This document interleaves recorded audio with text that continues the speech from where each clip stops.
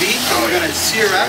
We're going to serve it on top of some risotto made with beautiful black truffles, a little demi-glace, and of course, a little garnish of some fresh tomatoes, some sea salt, and beautiful olive oil from Spain.